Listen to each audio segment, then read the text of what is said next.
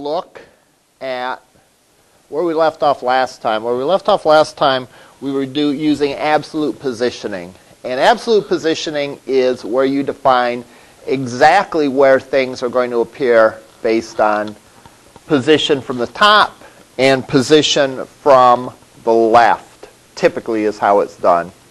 You could do from the bottom and right, but that doesn't really make sense. So, this is the example we had.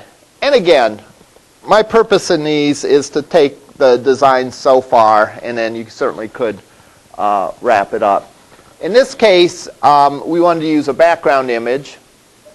And again, the background image is more than decoration. I mean, right off the bat, the background image tells you that this is a pizza place. All right? And yet the text doesn't appear very good against it. We could play with the colors if we wanted to, but one thing that we did instead is we gave it a somewhat transparent background. And that seems to work pretty good. All right? Now, as we get to doing more and more with CSS, testing browser compatibility is going to become critical. All right? Especially if you're going back to older browsers. Browsers have gotten better as far as having compatibility issues, but it still can be a factor, again, especially when you go back. Now, in this case, if we view our page in Internet Explorer, whatever version of Internet Explorer we're getting, notice that the transparent isn't transparent. It shows up solid. Now, we have to decide what to do at this point. All right, because we could take a couple of approaches, and either one of them is valid. All right, I could look to see if there's a workaround, if there's something that I could do to make transparency work for, I believe this is Internet Explorer 8. All right, the other thing I could do is I could say, well, hey, that's not exactly how I intended it, but it doesn't look horrible. They can read it. They can still see the background image. So I'm just going to leave it like that. All right. A third option would be to totally rework the design, maybe to get rid of the background image and things like that. All right. So you have a choice is the bottom line of how to address it. And any one of those approaches can be valid.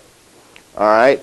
The nice thing is about a lot of these CSS is if a browser doesn't support it, it doesn't completely break it. In other words, the browser will still show as much of it as it can. So I said the background should be white, so it made the background white. It didn't, it didn't totally break.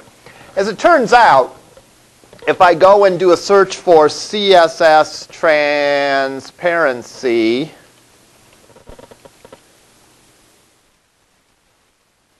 I can spell,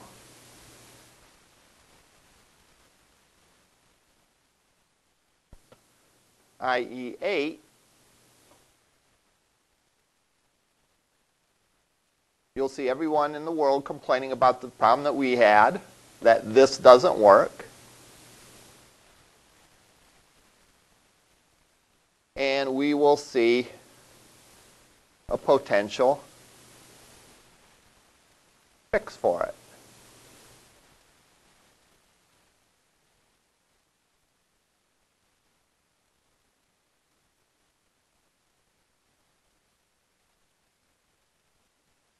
I'm going to copy this whole thing in there into our style sheet. And I'm going to go into Style.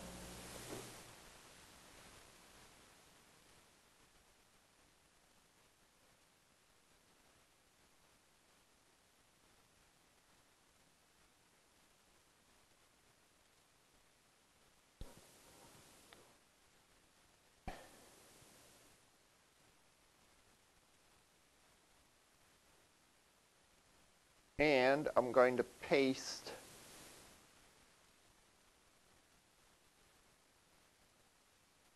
that in. I'm going to do it first for the header to make sure that it works.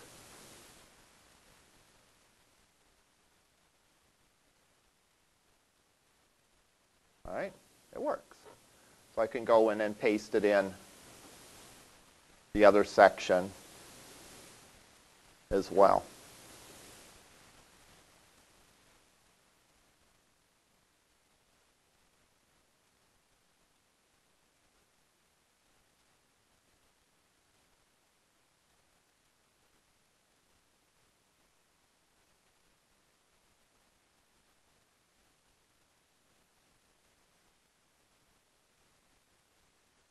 get it all here.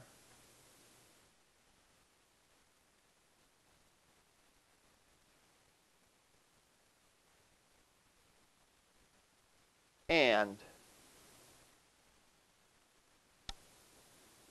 we have a page that looks the same across the different platforms. The point of this is a couple things. First of all, you have to test across platforms because you never know what is and isn't going to work. Well, at some point, let me rephrase that. At some point you are going to know after you've done this enough, but it is not always predictable what is and what isn't going to work until you've done a million of these. I mean, I knew opacity was a problem, that's why I tested it out. The bottom line is, again, your choices are to look for a workaround, to say, well, that's good enough the way that it was, or possibly just revise your design. And all of those are valid options. I'm not going to say that any one of those is superior than the other. Depending on the circumstances, you might do any one of those three strategies. All right? The ideal, of course, is to have your page look identical on every desktop browser.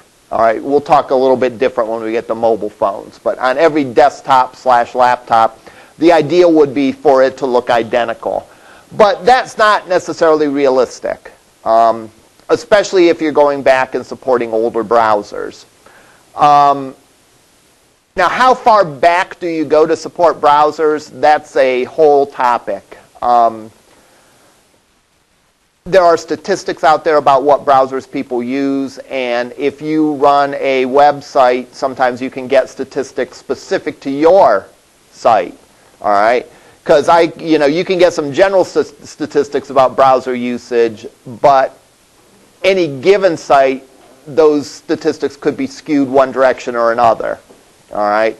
If, for example, you did a graphic design website, you might have a lot of high-end users who are all using the latest browser. Whereas if you do a more general public sort of website, you might get some older browsers. Someone's sitting in the library somewhere using Internet Explorer 7 or something in some library that couldn't afford to upgrade their machines or doesn't have the time to upgrade them.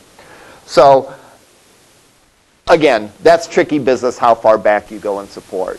But ideally you want to test across as many platforms as possible.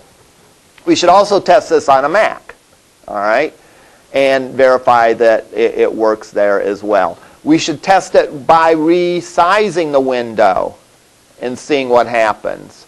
Test it at different screen resolutions. Really, testing a website is a big thing. And again, that's really the challenge of a website. It's one thing to make a web page that looks good for your particular situation. It's another one that's going to look good across platforms. And that really is where a lot of the aggravation, but that's where a lot of the skill comes in the web design as well. All right. Next approach we're going to take is, again, this is absolute positioning, where we specify in pixels position from the top and position from the left. There's another kind of positioning that we can use that is called relative positioning. And I'm going to make a third version of this site. Notice that in all these cases, I'm not touching the HTML. I am just changing the CSS.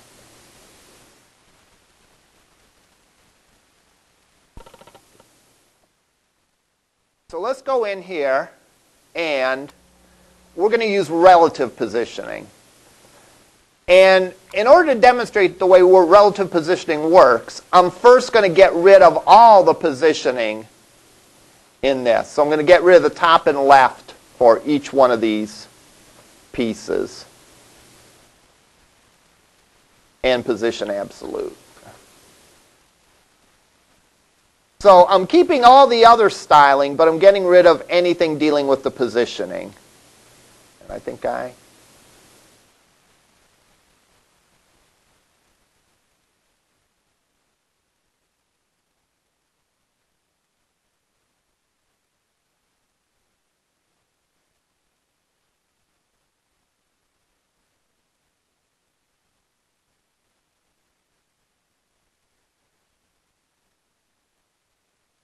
I am confused. I'm going to back out of this and try re-editing it.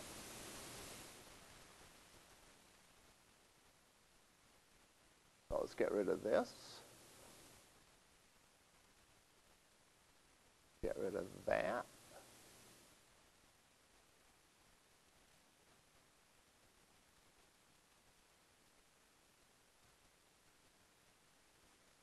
Get rid of that. And let's get rid of this. And I'm going to put in for the nav, I'm going to put in a width of 150 pixels. I think that's why I was confused. There's no width with that. All right. So when I do that, my stuff is organized as blocks like that. And what that is known of as is that's just a flow layout, right? Because the things flow. The first one, the second one, the third one, the fourth one. So if you don't specify anything with layout, that's what you're going to get. All right?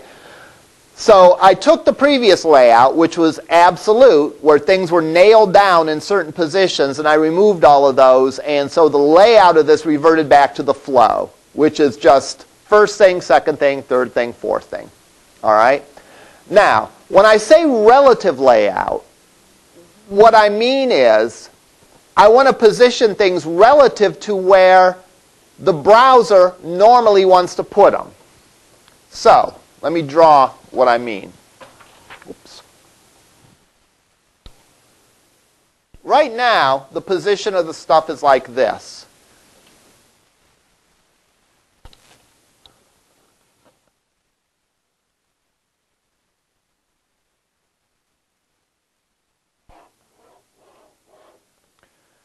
Header, navigation, content,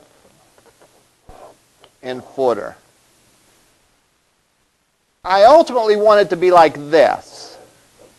Header, navigation, content, and footer.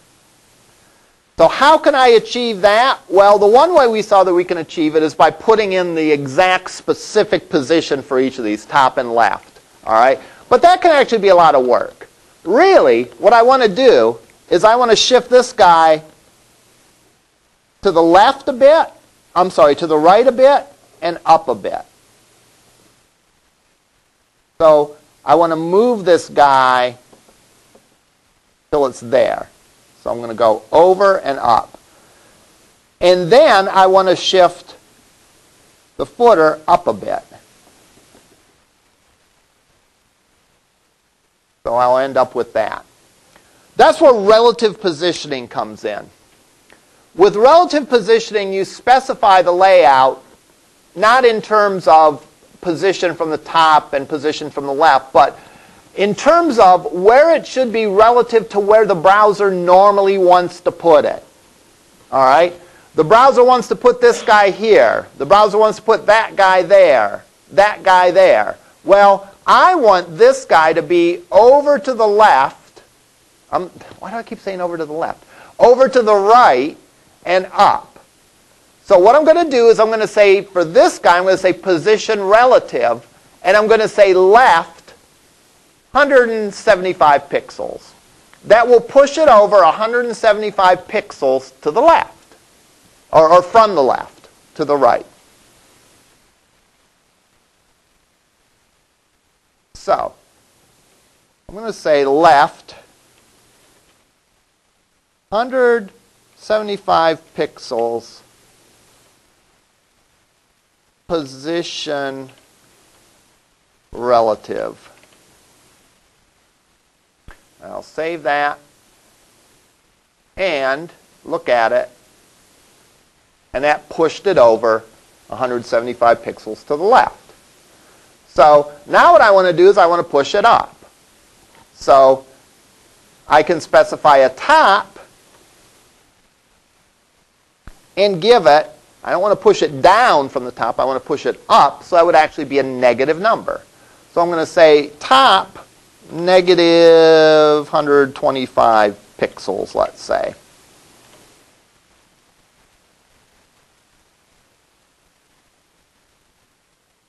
Yeah, maybe a little too much.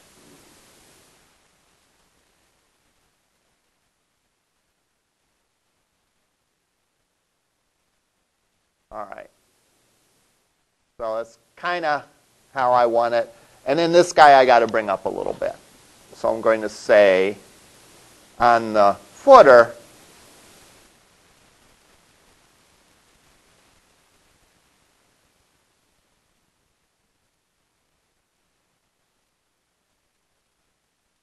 and I get that. I'm going to make then, I'm going to cut off a little bit of the width of that guy. So I'm going to say width 400, let's say.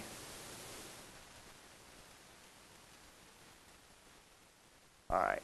And there essentially I have the same layout as I had before, except it's a lot simpler because I didn't have to position everything. I just positioned things in terms of where they normally should appear. All right. So I didn't have to detail and get each pixel right and all that. I just shifted a couple blocks over. All right. One guideline that I can give.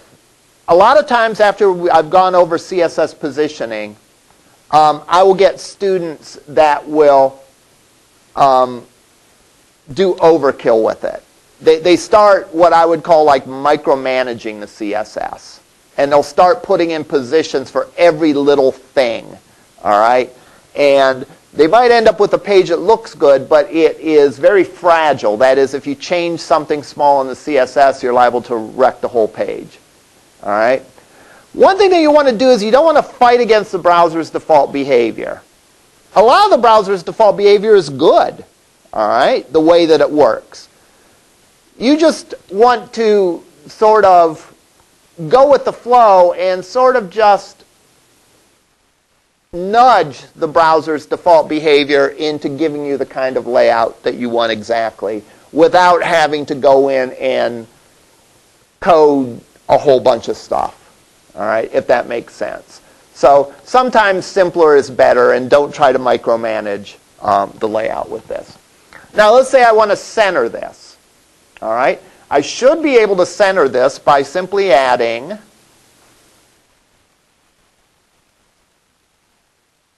margin 0px auto to each of these elements.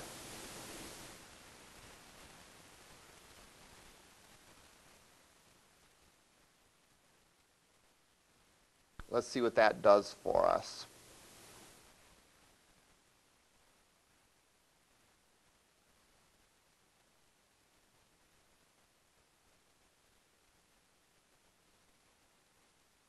Auto will center it. So in other words, remember that when you specify two values for the margin, you're specifying the top, so that's 0px, auto on the right, 0px on the bottom, auto on the left. So the effect of that is that it should center it.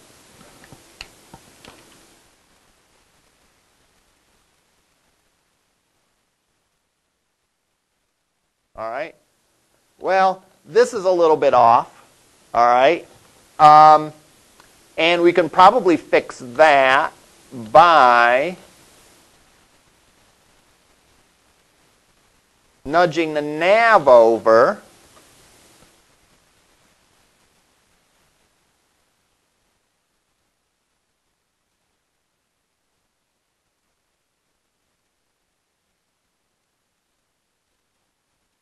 left, yeah, negative 150, let's say.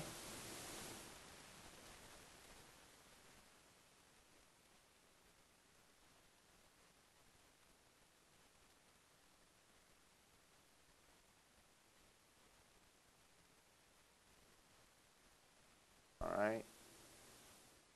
Maybe a little bit more. Not that much more.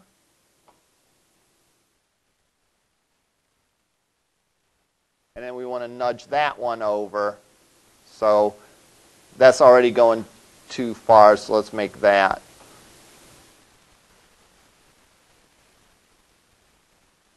All right.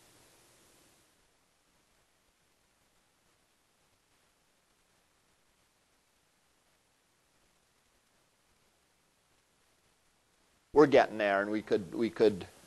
That's what I like about teaching is I can take it so far and say, well, you can finish up the rest if you want to do that. All right, but you get the idea. Now, there's a neat thing that you can do to sort of make your life easier. This does require, however, creating what's called a container. All right? In other words, if I'm going to look at this page the way it is now, in a nutshell,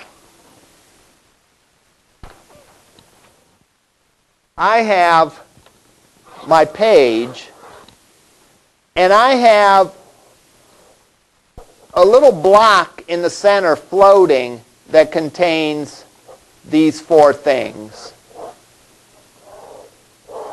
So I want to treat those four things sort of like a unit. All right?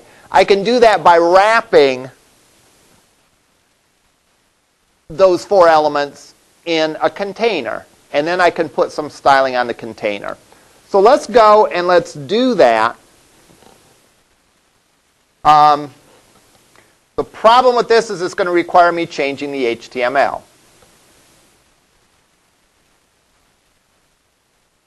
So let me copy this.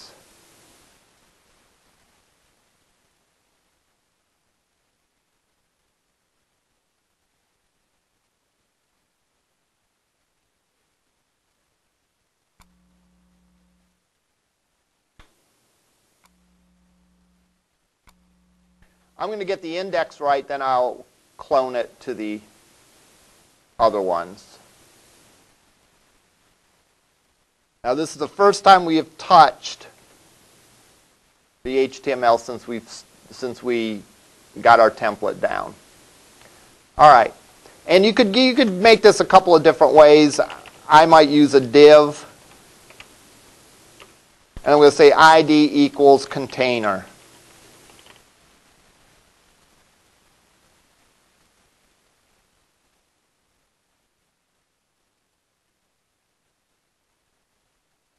Now I can start to apply styles to that container. So I'm going to go into my style sheet.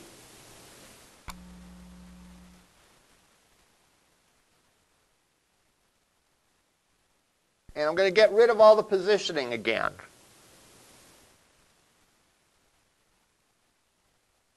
And all the margins.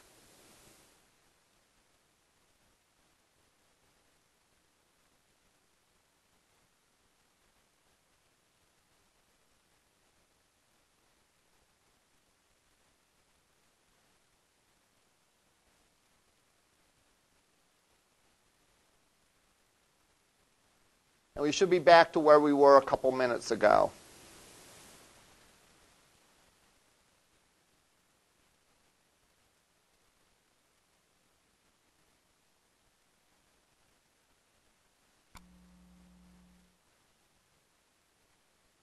All right, and we are, right? Because since I removed all that stuff from there, it's now in the flow.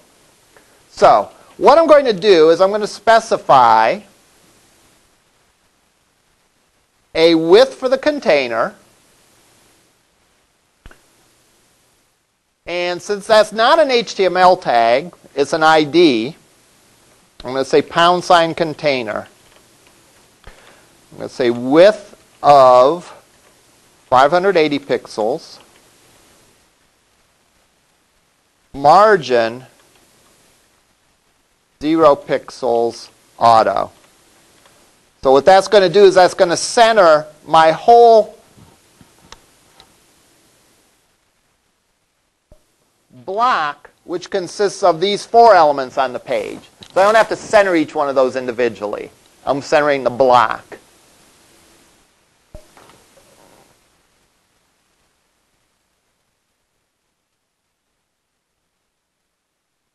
So now the block is centered. And now if I want to do the relative positioning, I can push up the section and push up the footer to get what I want. So I can say left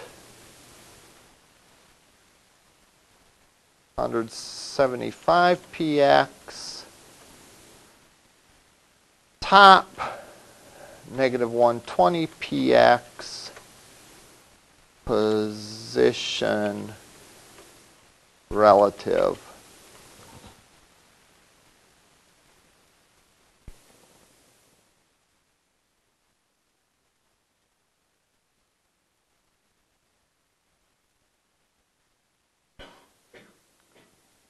And now I have this layout, and the nice thing is notice how it moves.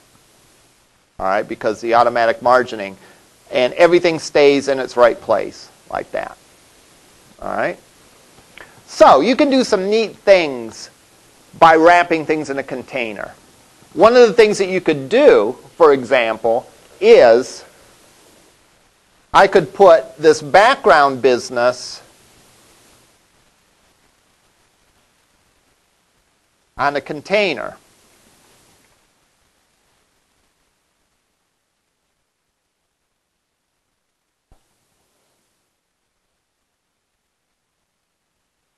And then that whole area.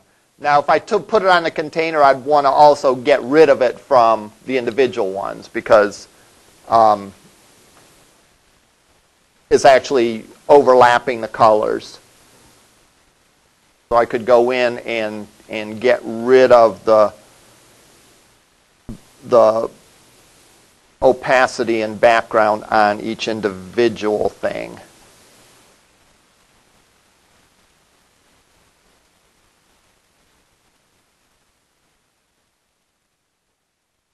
Assuming I wanted to do that.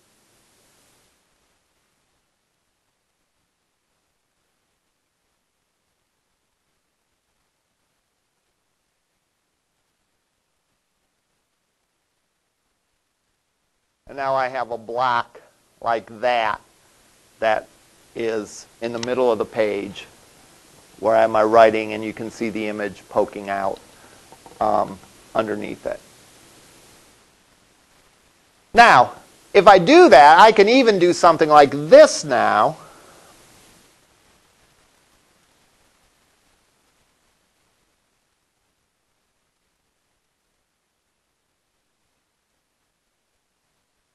Make that a little bit smaller.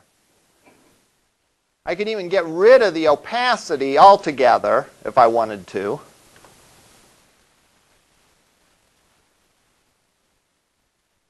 And I have some of these positions are a little off, but I then have sort of a frame of an image poking around the background of that.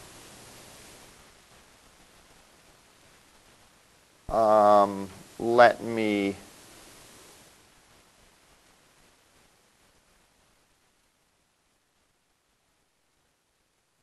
tweak a couple of these things a little bit.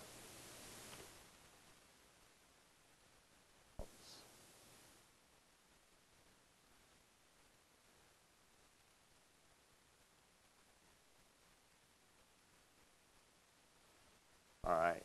And again, I could fiddle with it to get the exact look. One thing that you see very common with backgrounds, one thing that we haven't talked about yet, is tiling of backgrounds. Here I used a background image that covers essentially the whole screen. I used a big, giant background image. And that's not horrible. And with today's fast internet connections, that's not as bad as it used to be. But one thing you can do is you can actually tile images together. Let's say if I take an image, a background image, that is simply a small square. Here's my page. Let's say my background image looks like a diamond with a circle in it. All right? And I'm doing that to indicate that there's no outline of it. It's just a diamond with a circle in it. If I make that the background image, if I don't specify otherwise, it's going to repeat that image. And if the tile is designed correctly, it will create it to form sort of a interlocking pattern like that. Similar to what you do like if you have like wall tiles or floor tiles that have a certain design on them, right? The design is such that when you organize them and group them together, that sort of another design comes out. So what I'm going to do is I'm going to go and Google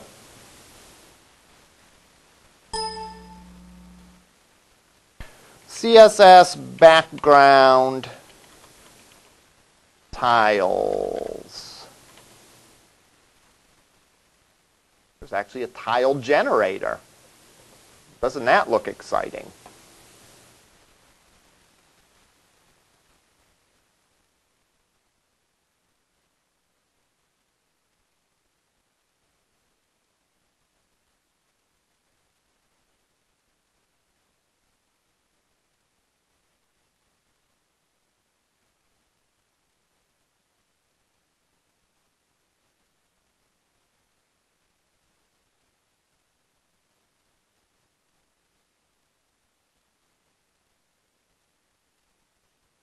Oh, I don't know why I'm fussing about this. I'm just going to pick one. I'll pick that one.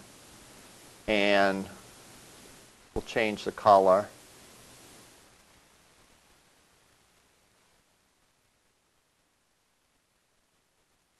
All right.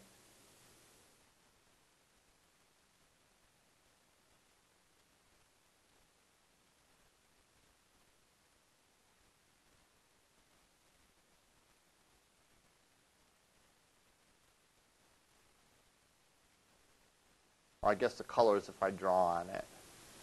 All right, whatever. Actually, well, we'll do this and we'll get another one. I'm going to download the PNG.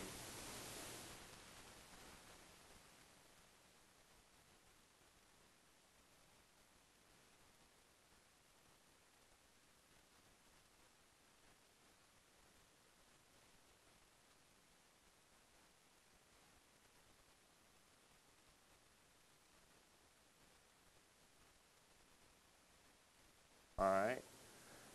And it's just a tiny image that's like a little V. And then I can go in and put it in my images folder. Change it to BG.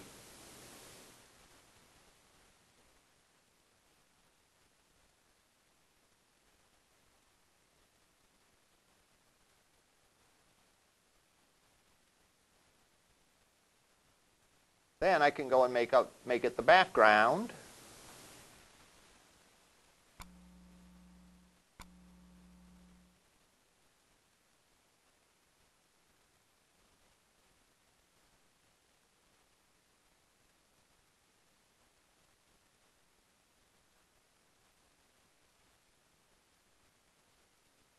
And there's our background. And notice how it sort of links together. Even though the image itself is just a little like V-shaped thing, when I tile it like that, it forms a pattern. All right. Now, that was a nice little pattern generator tool. All right. We also have, you can also download from places already sort of finished tiles. So let's go and let's look at one of those as well.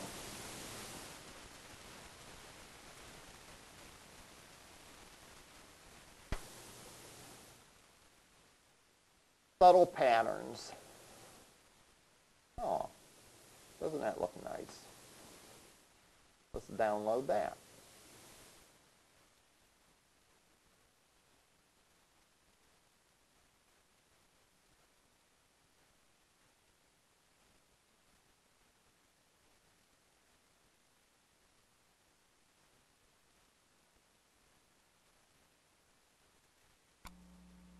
right there, there's the paisley pattern. I'm going to copy that into my Wednesday folder.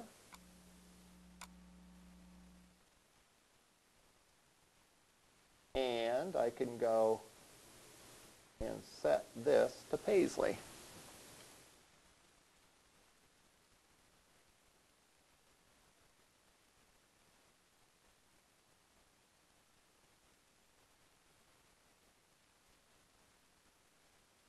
And now I get that sort of pattern, which is, I don't know if it's good for a pizza shop, but it is probably a nicer pattern than that one that probably would make me dizzy if I stared at it too long.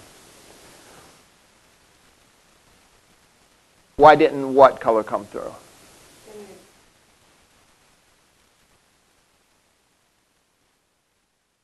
I'm not, no. Oh, the preview is just, that green isn't meant to be the color of the pattern. That, yeah, I'm not sure what that green represents, but now, one thing that we've done in all of these is we've used absolute pixel sizes for the width. All right. Again, depending on the kind of monitor you have, that might not be a good idea. If you have a real gigantic monitor, for example, and I used 500 pixels, my web page would look like a little postage stamp on it. All right. On the other hand, if I used 1,000 and I had a real small old monitor, again in the library that can't upgrade its equipment, my page is going to be bigger than the screen. I'm going to have to scroll. So another way that you can specify widths and heights is via percentage. All right. So I'm going to make the width of the page. I'm going to change the container. And this is another handy reason to have a container. I'm going to make the width of the container to be 75% of the page. All right. So that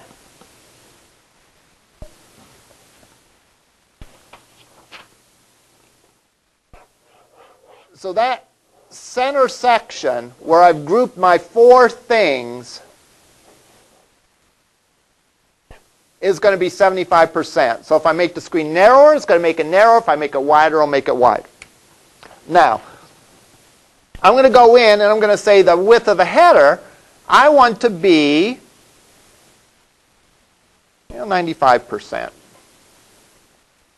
The width of the nav, I want to be 20%.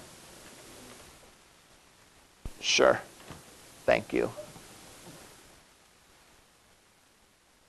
The width of this, I want to make 60%.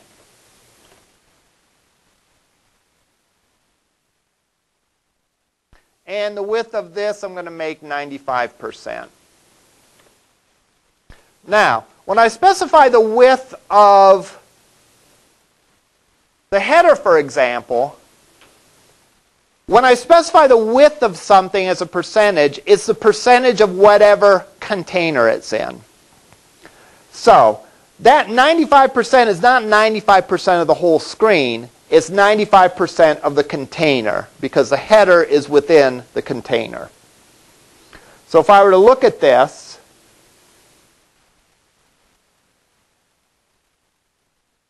got to save it, I think.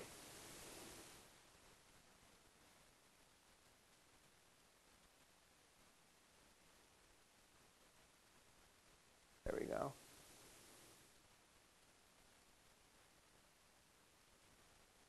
As I make it bigger and smaller, it makes the columns bigger and smaller. So I said this is 95%. Well, it's 95% of the container's area. Whoops. Now notice when you do this, if you take it to the logical extreme, at a certain point stuff starts like overlapping and all that. Like if I get right around here, notice that, well, it starts getting ugly. All right? I can put a stop to that by putting a minimum width, where I can say, all right, make it 75%, but never make it smaller than, say, I'd have to estimate where things start going bad, but I'll say give a minimum width of the container of 700 pixels.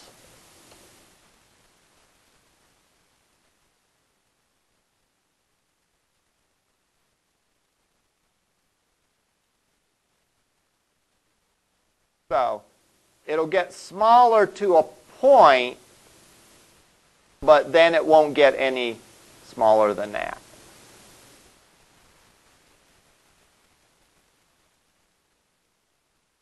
Or to make it more dramatic, let's make the minimum width 600 pixels to make it a little more obvious.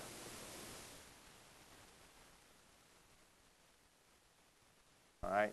As I make it smaller, notice how it's getting smaller, that area, but at a certain point it's going to stop getting smaller. So percentages used in combination with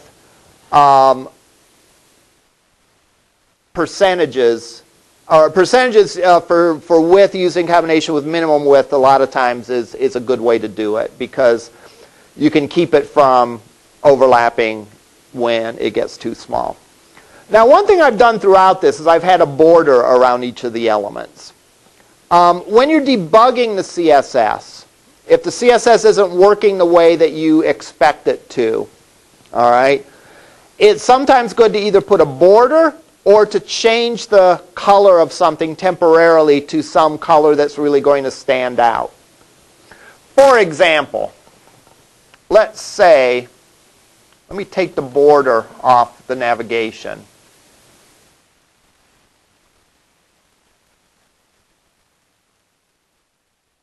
And let me change that to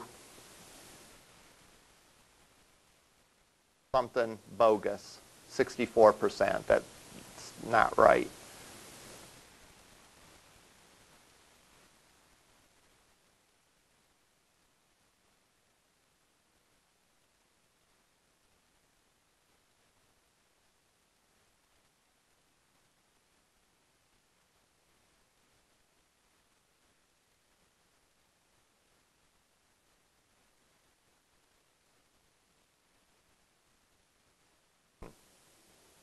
We're just not broken.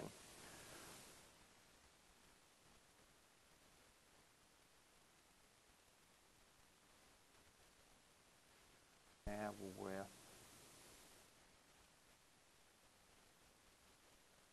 Make 500 pixels the nav. I'm just trying to do something goofy with this so that it doesn't look right.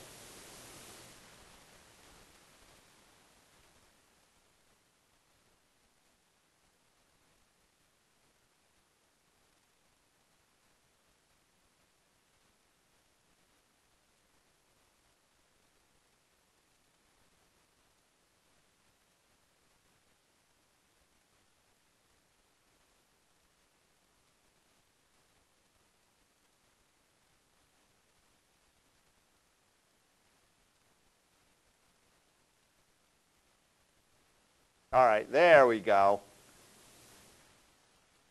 All right. That doesn't look right. And let's say that I have no idea what is wrong with that. You know, what's wrong with the positioning of that. One thing I could do is I could put a color temporarily on the navigation section.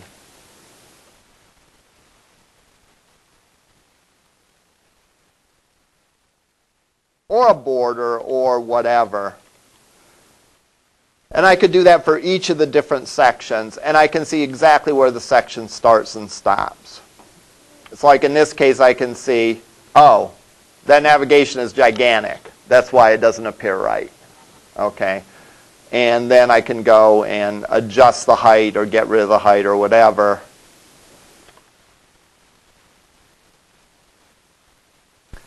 And okay, once it looks the way that I want it to,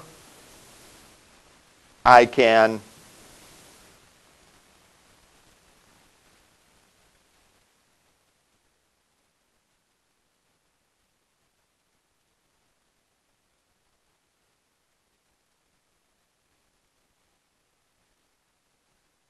I can then remove the color and get back to normal.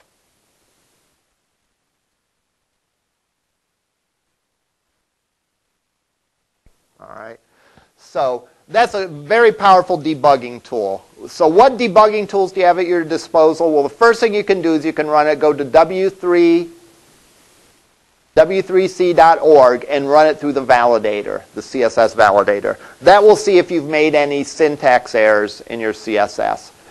If everything is okay there, then I would suggest when things don't lay out the way that you'd expect them to, go and temporarily change the colors or put borders around things or whatever. Then you can sort of see exactly what's going on, and that might not be obvious otherwise.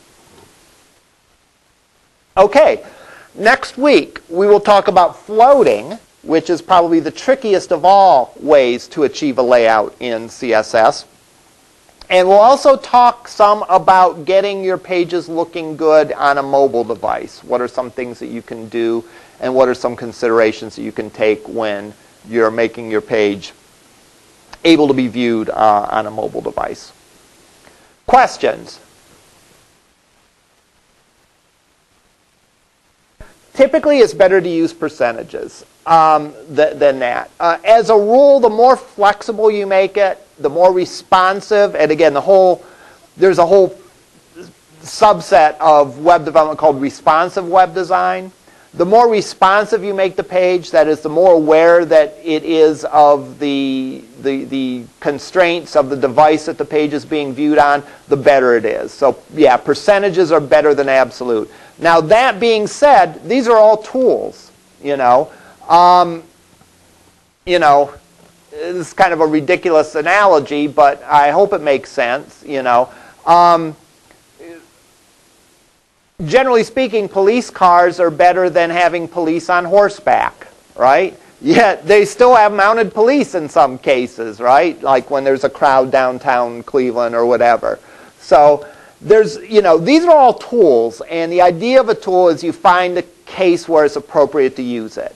Now, I wouldn't want the whole Cleveland Police Department to be on horseback, but in a special situation, that works. So as a general rule, yeah, percentages are better. However, there could be a situation where an absolute number of pixels comes in. A nice little compromise of that is using the percentages in association like with a minimum width, because that keeps it from getting too small. The problem that you run into if you do things purely percentages is if you get the screen real tiny, it becomes real difficult to still make it look good at that width and at that width. Well, at a certain point you can say, all right, don't make that any smaller than X number of pixels. And then it's flexible to a certain point, but it doesn't go beyond a certain size. Other questions? All right, we'll see you up in lab.